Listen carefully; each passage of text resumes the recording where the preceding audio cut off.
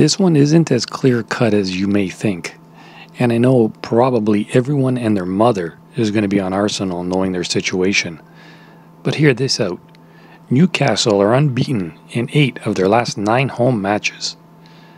Now I know they're winless in 9 of their last 10 home matches against Arsenal, but Arsenal are also winless in 3 of their last 5 away matches.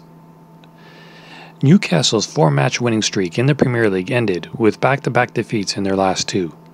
The Magpies lost at home to Liverpool 1-0 and at Man City 5-0. Newcastle were on the back foot against City with a 1.08 to 3.87 expected goals. They were 2-0 down at halftime and conceded 3 more in the second half. Eddie Howe's side have been harder to beat at home, going unbeaten in 11 of their last 13. Solid home form has moved the Magpies clear of relegation trouble as they occupy 14th place in the Premier League. Midfielder Ryan Fraser and defender Federico Fernandez are doubtful. Defenders Jamal Lewis and Ciaran Clark are out. Midfielders Isaac Hayden, Joe Willock, and Jojo Shelvey are also out. Arsenal's top 4 hopes were dented with a 3-0 loss at Tottenham last time out.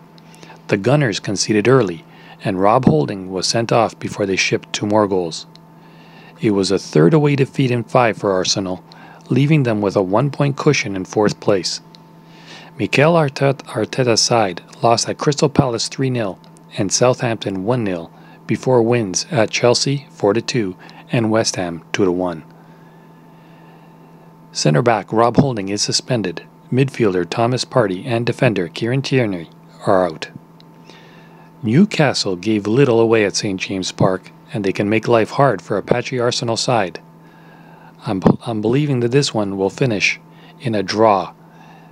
But if you want to go with the correct score as well, I would go 1-1.